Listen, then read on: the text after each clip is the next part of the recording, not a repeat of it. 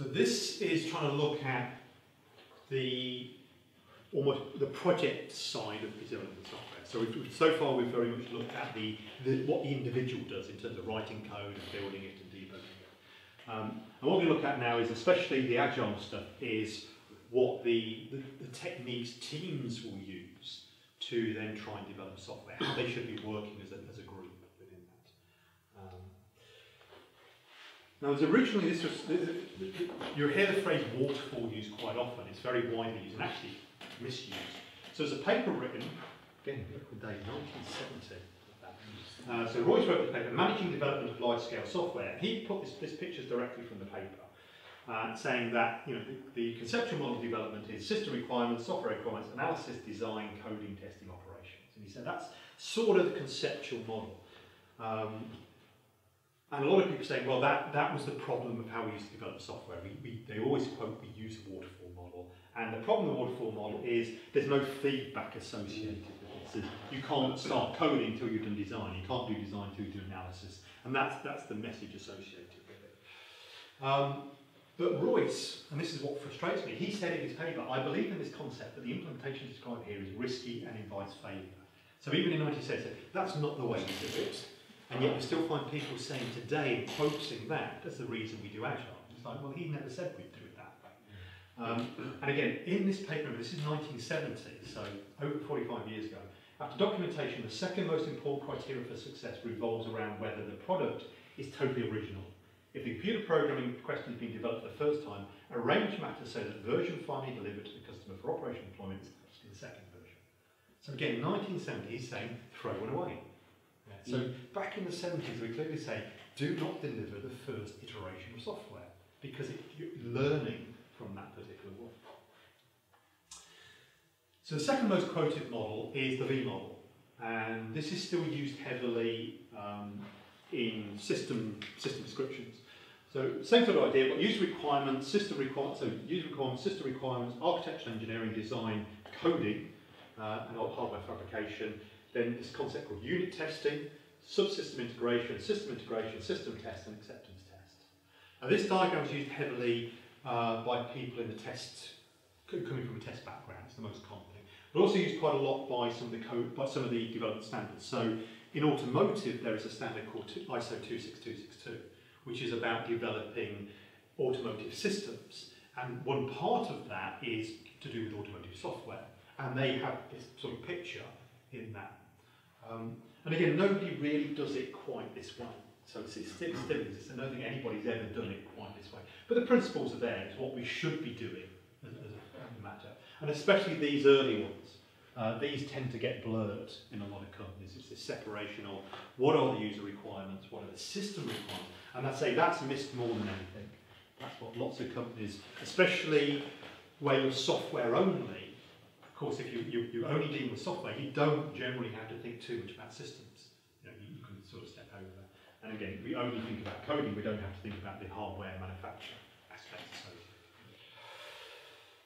So, because of that model, actually, again, this dates from '86. So again, early '80s, Barry Bean developed the spiral model. And this was his approach, saying, well, we've sort of got to look differently the way you're developing software, this very sort of V model. And this was based around what was called an evolutionary prototyping model. So again, 83, clearly stating we've got to build prototypes. And the idea of the spiral model is we have these quadrants: determine objectives, identify resolve risks, development to test, and then plan the next iteration. And the aim is you take a smaller part, do some risk analysis, and you go through that, you build some concepts, you do some requirements, and you do validation. But the principle of this model is it's a feedback loop. So you learn as you go. So again, part of this model is you try things and you feed back into your system what you've learned from the previous iteration. But this was originally based on a prototyping model until we get to operational prototype. And only at that point do we go through detailed design, code integration and test, our normal implementation model. So it was very much, so he had talked about there being a couple of prototypes prior to actually developing the system. So we've had all this for years of people saying, we've got a prototype, and we don't. We still don't today. This sort of formed the root of Agile, but Agile sort of adapted the model. And again, I'll come back to that later.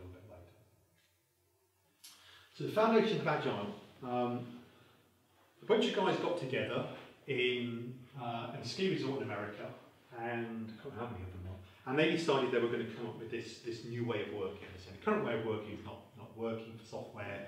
We get late projects, we're missing deadlines, projects are getting cancelled. So they came with this concept called a manifesto, so it's dated 2001.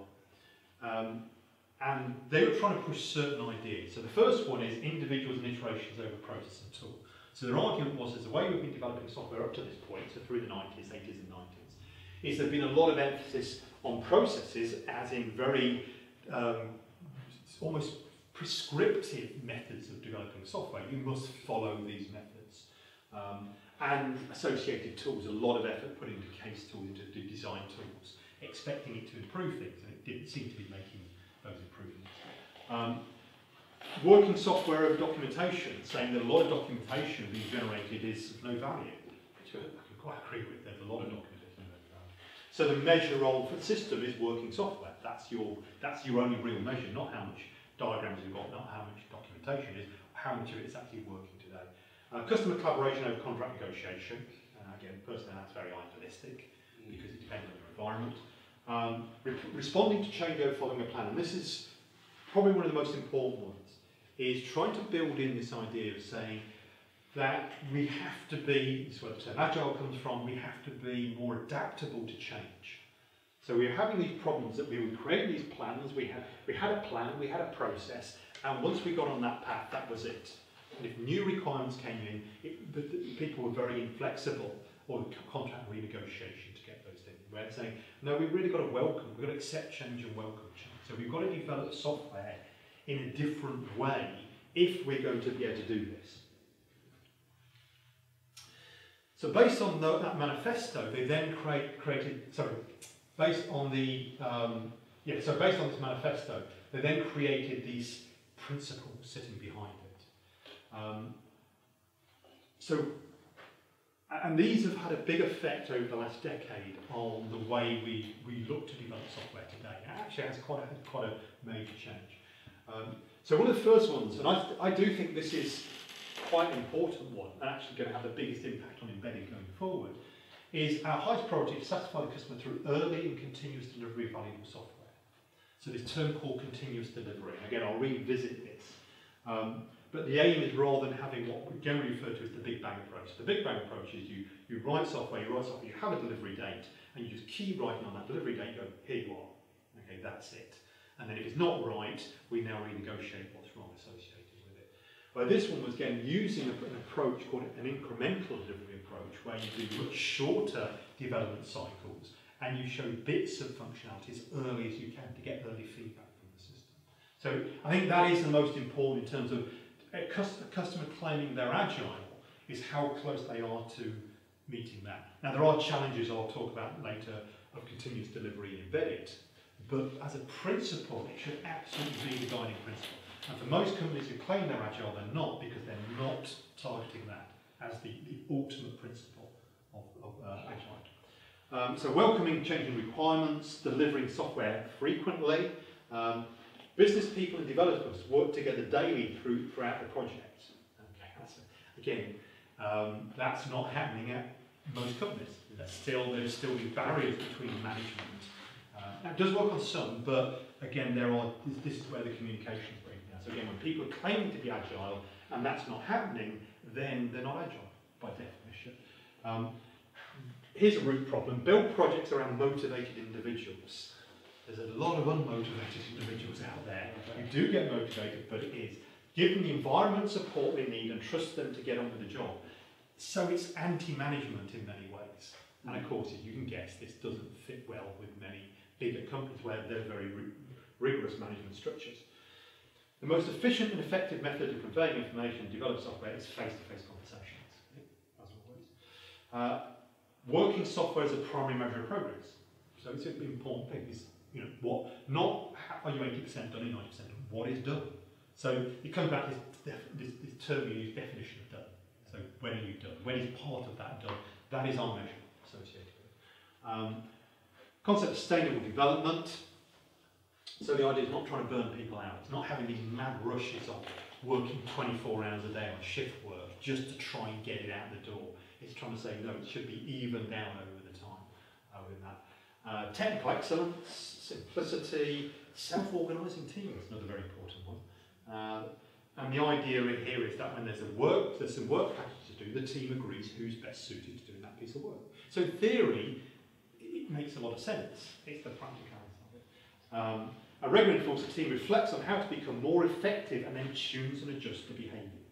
So a lot of this has come from the Barry Bean model. So the spiral model was the root of many of these ideas. This feedback. So we talk about the idea, if we go back, of the idea of incremental and iterative approach. So incremental are the key deliverables, and iterative means I go through my process and I refine and improve my process. And all modern techniques are based around that principle. So good ideas. The other thing that I see quite regularly when looking at Agile, and the work I've been doing in Agile, is that, again, Agile people miss some of the key things. So the Agile Alliance clearly said we embrace modelling. So a lot of Agile people said, well, it's the excuse not to do any design, we just code. You know, we can just get into coding because working with software is the measure. So the quicker we're coding, the further we've got. Where the Agile is saying, no, actually, modelling is important, architectural design is important, but we do it for a reason, and I think that's an important distinction. We aren't modelling just for the sake of modelling. There's a real directive behind what we're going to do and how much we're going to do within this. We embrace documentation. Okay, so it is part. It's not the code is the documentation. There is still documentation, and we plan. Okay. So a lot of people who claim they're Agile don't do any of those. So again, they miss some of the key building blocks. So these guys all came from different backgrounds. A whole load of different names that came through, very much through the 90s. Most of these were developed in the 90s. The one that sort of brought it to light was actually one called Extreme Programming. So that's very grand, isn't it? It's like programming on cliff faces. And it was written by a guy called Ken Beck. And I remember getting the book very early, and I was really taken by it. It was one of these books that was really eye-opening, really challenged everything I'd ever done before. And I liked many of the principles. I thought I can see what he's trying to do here associated with it. Scrum will come on to. DSM, Dynamic System Development Method, was one that came through the 90s. And there's a number of different ones that came through. This is still my favourite picture, which seems to have disappeared now. I did check that recently. It seems to have disappeared, which is a shame. And it's slightly misleading. People they try and infer too much from this. So don't worry too much about the picture. It's not trying to people overanalyze this picture. The basic idea of the picture is each dot, so each station, represents a particular technique that the Agile community may use. And then the lines represent different Agile sort of camps as such. So here we can see Scrum. Okay, so Scrum has a number of things in it. So definition of ready is one of those in there. These things I call planning poker, and I won't get into that, but there's a technique you use to try and predict how long a piece of software is going to take to write. There's a technique called planning poker. The main ones down here, notice version control is key, incremental and iterative development. Some of the other ones, so there's a lot of stuff to do with testing, so unit testing, something called test-driven development, mock objects, etc. down here. Another group here, continuous deployment, continuous integration, automated build, version control, which is to do with what's called DevOps, that's sort of the new kid on the block. So these all represent different techniques you can use if you're Agile. And again, I always challenge teams saying, okay, you're Agile, how many of these are you actually doing? Because the answer is quite often they're doing very few of them. They're not. And you wouldn't necessarily do all of them, but there are some key things saying, well, if I'm Scrum, then show me your burn down chart, show me your task board, give me your definitions of done. And the answer is they can't, because they don't do that. So they're sort of ticking a box, but they're not actually following it through. The other thing people get wrong with Agile is there are two parts to Agile. There's the Agile processes and there's the Agile techniques. So most of those so the stations are mainly techniques and the lines are to do with all the process aspects. And unfortunately, again, people focus on the process and not on the technique.